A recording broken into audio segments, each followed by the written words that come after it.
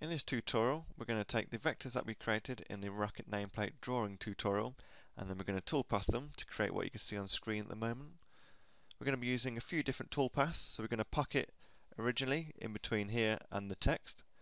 We're then going to add a texturing toolpath into where we actually did pocket out, and we're going to overcome some of the issues that were involved whilst creating the texturing toolpath. We're then going to create a drilling toolpath, and then we're going to finalise this part by creating our profile cutout pass, and we're going to add some tabs to this to keep the part in place while machining. So let's start by opening a copy of the software, and let's open the vectors that we drawn in the previous video. Don't worry if you didn't join along in that video, we do have a pre-prepared file that is joined with this video.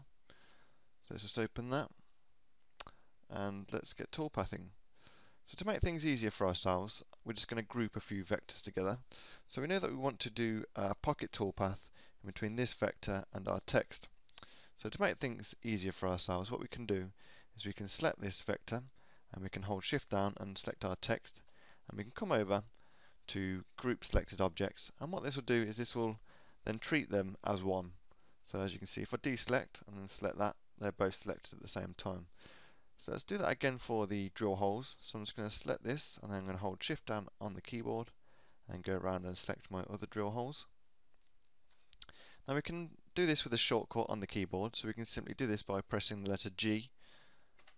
As you can see, that's done the same thing. And now we can go over to the Toolpath tab, so we can go to that by selecting this option here, or we can select F12 on the keyboard. Before we go ahead and create any toolpaths, we should always make sure that we check our material setup. So to do that, simply come up to the material setup and press the set button at the top. So I'm just going to go ahead and just double check over these just to make sure that these are all relevant for me.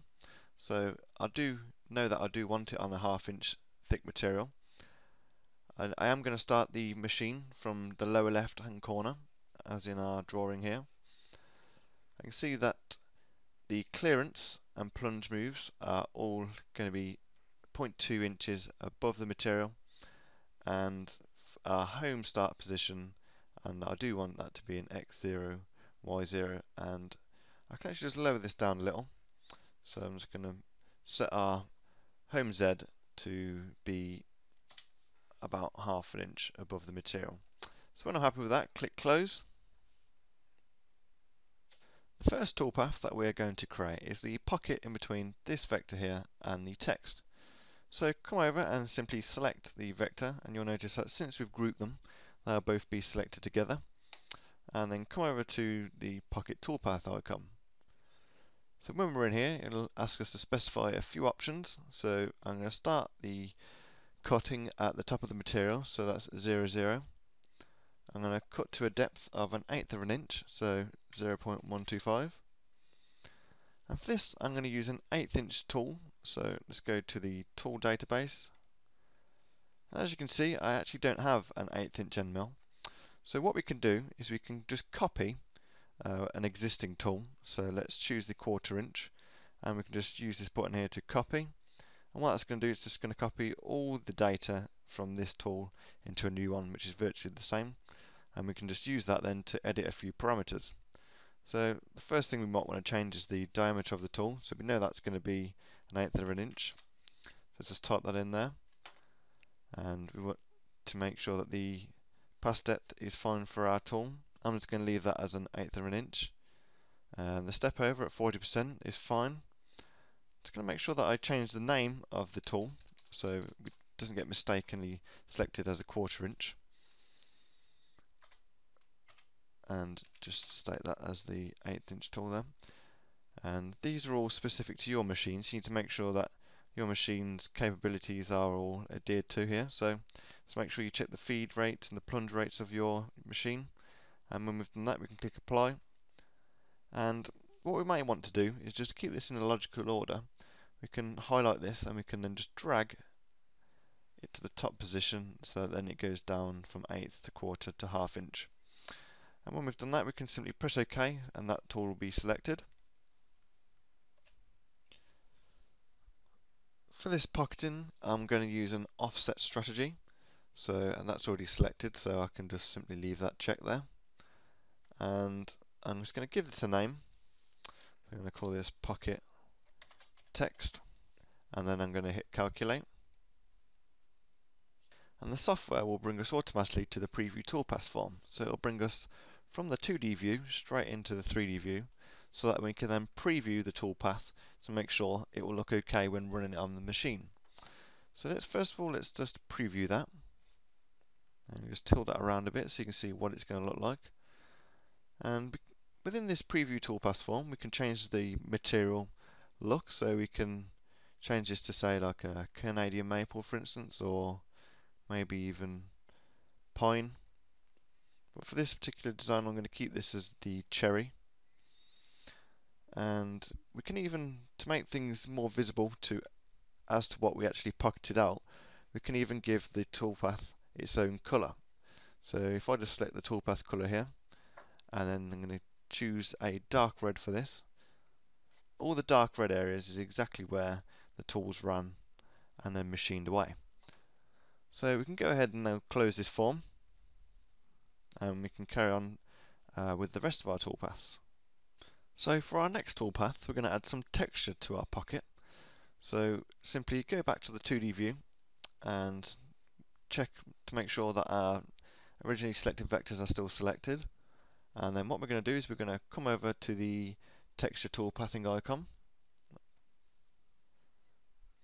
And the first thing we're going to do is we're going to select an 1/8 inch ball nose tool. So let's select to go into our tool database. And I'm just going to expand our ball nose tool selection.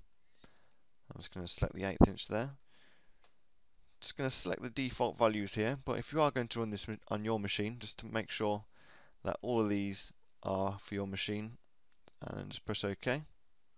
The start depth for this toolpath is going to be an 1/8 of an inch, because we have pocketed down already an 1/8 of an inch, so we're going to have to make sure that the tool does go that deep first.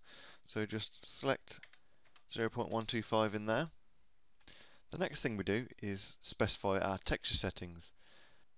And this is where we specify different values for the cut depth, cut length, the overlap of the cuts, and the step over, and this will all generate a random texture that we can then use in our pocket.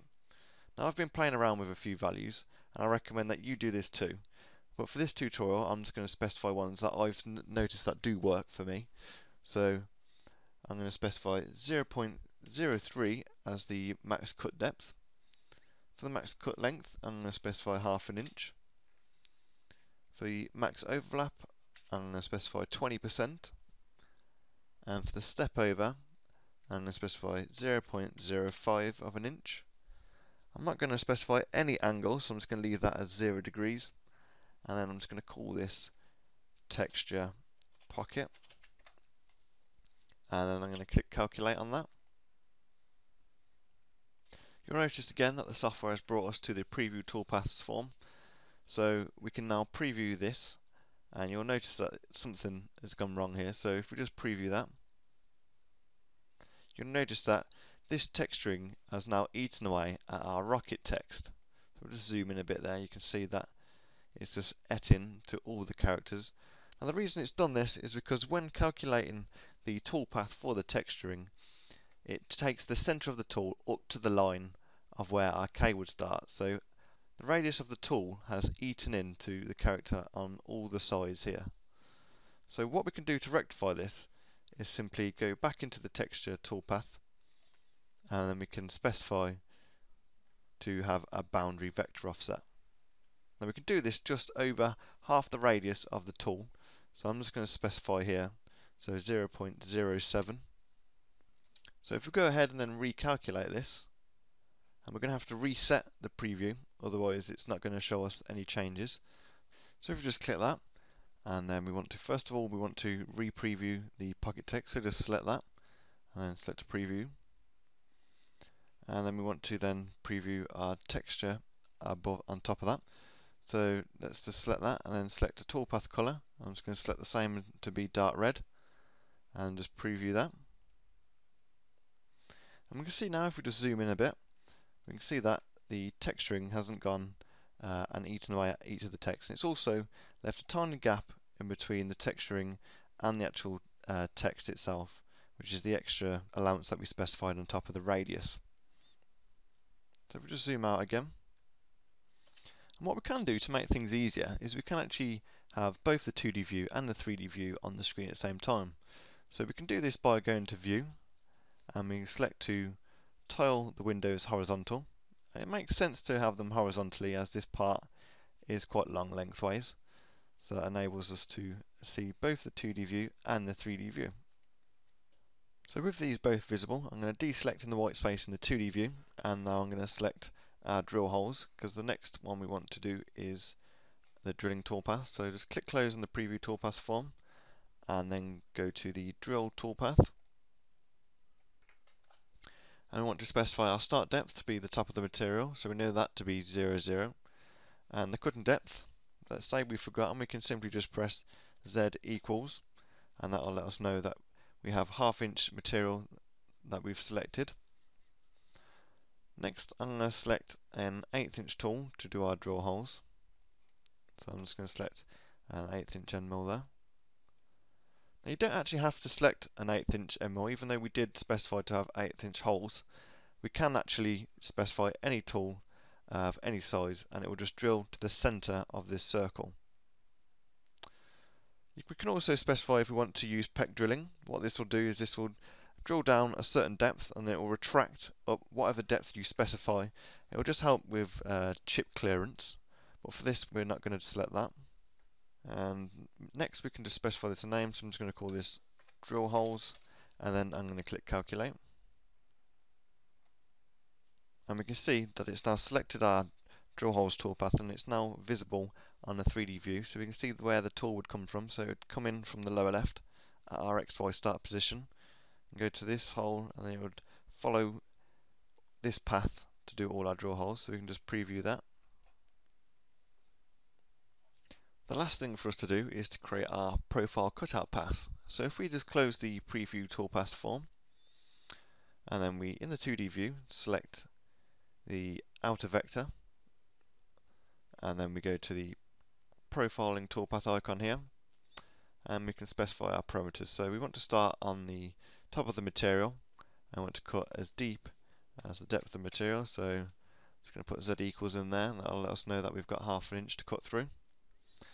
I'm going to specify an 1/8 of an inch end mill, so I'm just going to select to open our tool database, and then I'm going to select to choose our 1/8 inch end mill that we created earlier, and press OK.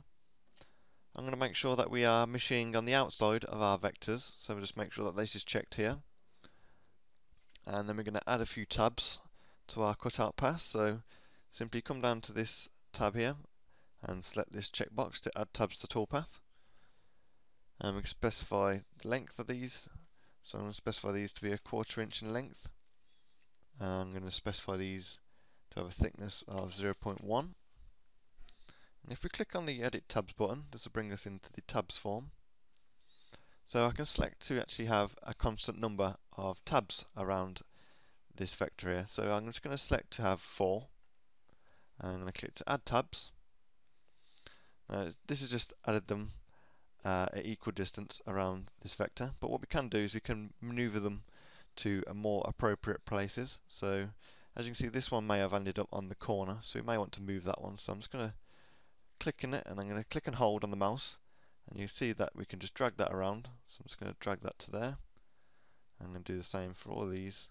So I'm just going to position them into like a northeast southwest type of configuration. And when we've finished adding those, we can just simply click close on the toolpath tab on this there, and then we can just specify this a name.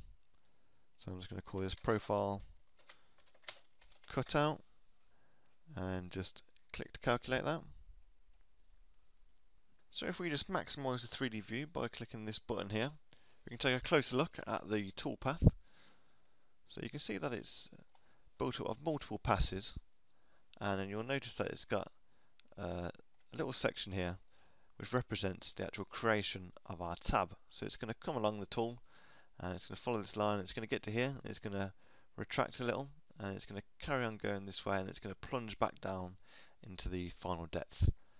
So if we just zoom back out into like an ISO view, and then we just preview that last toolpath, and we can see how our product is going to look.